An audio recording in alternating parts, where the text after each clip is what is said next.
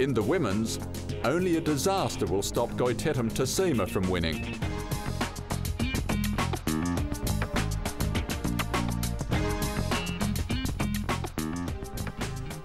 After 30 kilometres, she is 9 minutes ahead of Lisa Hunter-Galvin, who is under pressure from fellow Australian Roxy Fraser.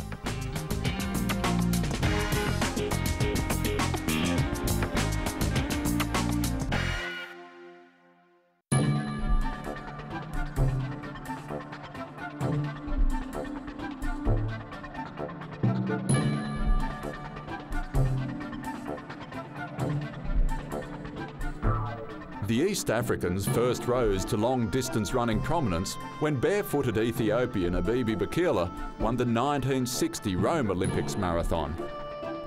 Half a century later, those from his part of the world continue to uphold a formidable reputation. At the 2011 Gold Coast Airport Marathon, it will be the turn of a Kenyan to win. But which one?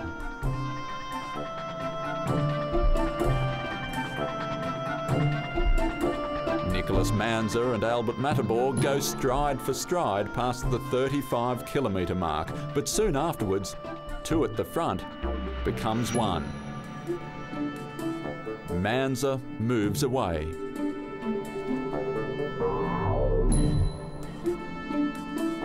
He is heading for home, lured by a world-famous setting that today will be one forged into a winner's memory.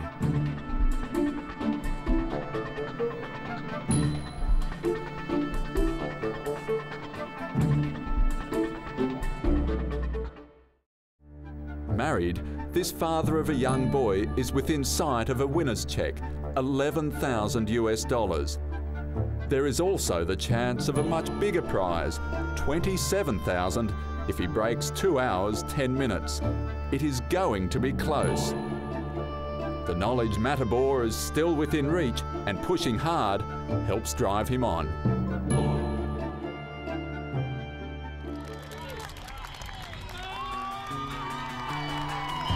With a few hundred metres remaining, victory will go to Nicholas Manza.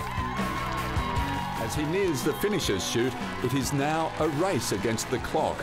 The seconds tick by, and Nicholas lifts for one last effort, swept on by the crowd.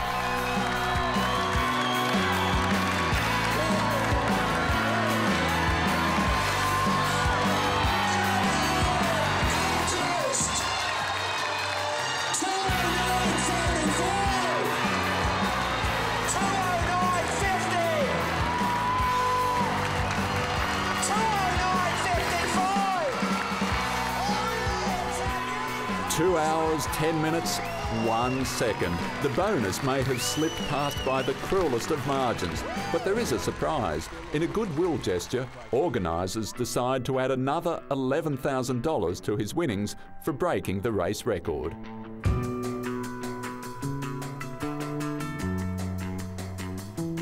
Very special for me because this is my first time to be in Australia. And I'm happy because I've gone with the course record. Matabor finishes just 12 seconds behind.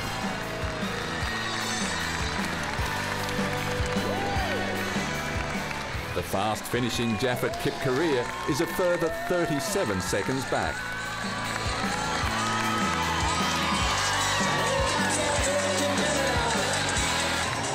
This young man will do under 2:11 as well. My plan was to run with the leading group until where I can, if I can go on with their base, I just go on. But the base was a bit higher. Maybe the person who won increased the base, but I just used my own base until I finished. Japan's Taigo Ito and Noriaki Takahashi round out the top 5. Lee Troop is 6th in 2 hours, 15 minutes, 45.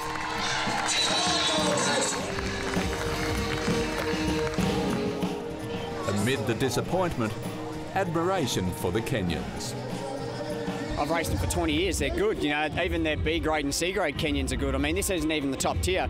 And, you know, they come in here and they just get in the pack, they roll around, they talk, you know, they give each other water, you know, and I knew that they were all going to work together. You know, it's all about trying to get the bonus of breaking the course record and getting the money. And even one of the pacemakers was struggling and they were talking to him and trying to get him up on pace. So, you know, even the Ethiopian was working with the Kenyan. So just the Africans in general work together and they're tough wherever you race them.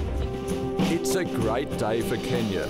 The winning time, the third fastest ever on Australian soil. A good performance by the Japanese, and Lee Troop is not disheartened, knowing he has other chances to book his spot to the London Olympics.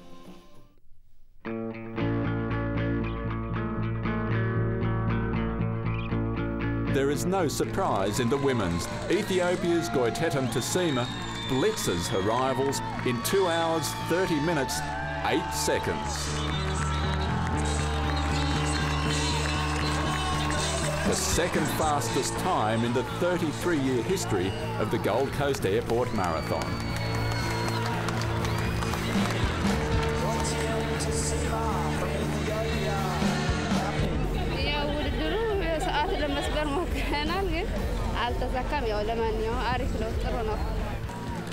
Two years ago, Australia's Roxy Fraser finished second at the Gold Coast with a personal best time. History repeats itself in 2011. I'm actually stoked with that because going into the race I didn't even have a goal because the furthest I went before today was a half, so to be honest, yeah, I wasn't expecting to do very well and I ended up doing a PB, so amazing. Japan's Chihiro Tanaka is third.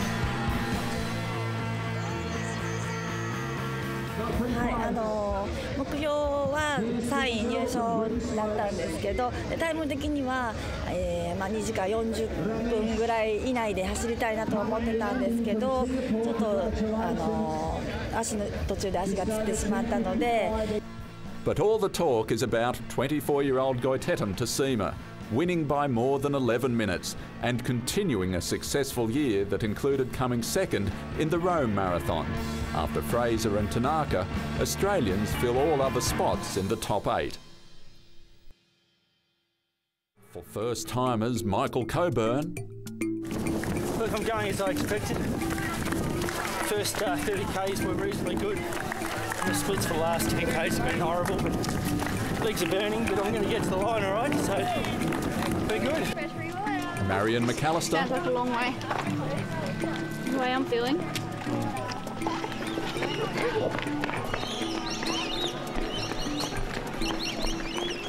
I've got to be stupid. Megan Crockford. Starting to hurt. Starting to hurt about 32 days. And Scott Shepherd, who has begun counting every single step.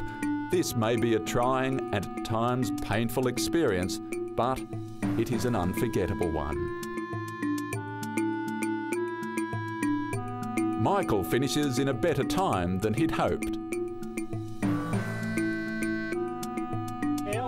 I took off sort of halfway between the 3:45 and 4 hour marker, so I actually clocked about a 3:42, so reasonably happy. Scott crosses the line 15 minutes later, the pain of his ordeal all too evident as he is taken away for treatment for dizziness and sore legs.